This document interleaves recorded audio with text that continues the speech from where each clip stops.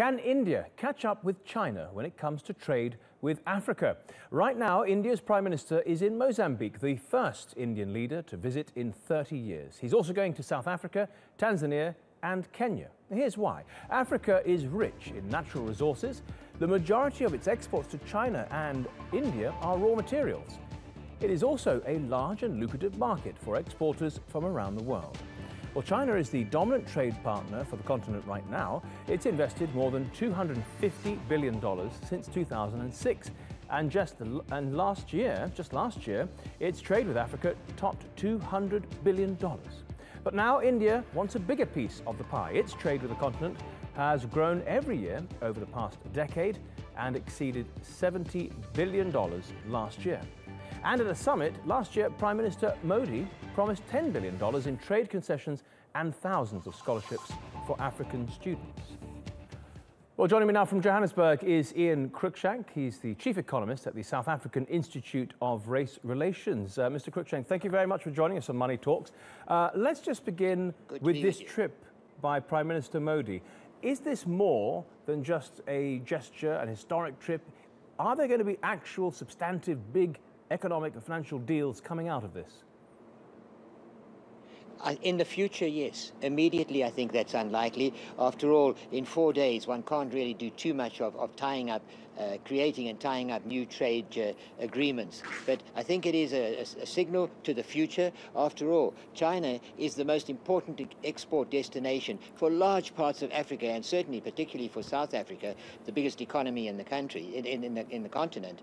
And I think that what India wants to do is solidify the connections that they have with the producers of the resources which they don't have and need, and I think to try and offering trade agreements will be a way of demonstrating their willingness to increase trade. Okay, China's our biggest trading partner. I think India will probably like a bigger slice of that.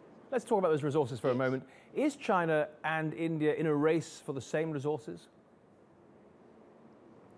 Well, I don't know if it's a race, but yes, they're just looking at the amount of development capital that China has put in and that India has started to put in. I'm quite sure that that is it. After all, Africa is the last remaining source of basic industrial and energy commodities, and I think that that's what they want a slice of, and they will probably do what they can to improve relations to get more of that. The Chinese certainly have a big footprint in Africa, but they have been criticized at times for their human rights record and perhaps being neo-imperialist, as some would put it. Do you think India has a different approach, and could it be more attractive to the Africans? That's possible. I think they will have learned from the experience of Africans dealing with China.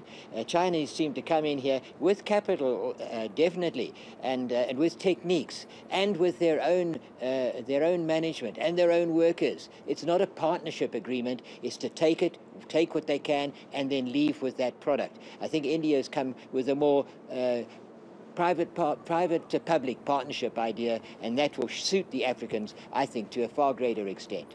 In these trade negotiations between these very powerful, up-and-coming economies, do you see Africa at a disadvantage, or are they holding their own at the negotiating table? I would say it's a question of capital. They're disadvantaged in that case at the moment, and it's likely to take some time before they can recover that situation and be taken as equal partners in trade agreements. I think that will take some time, but it is the aim of where they want to go. Ian Cruickshanks, the chief economist at the South African Institute of Race Relations, thank you very much for your analysis on Money Talks.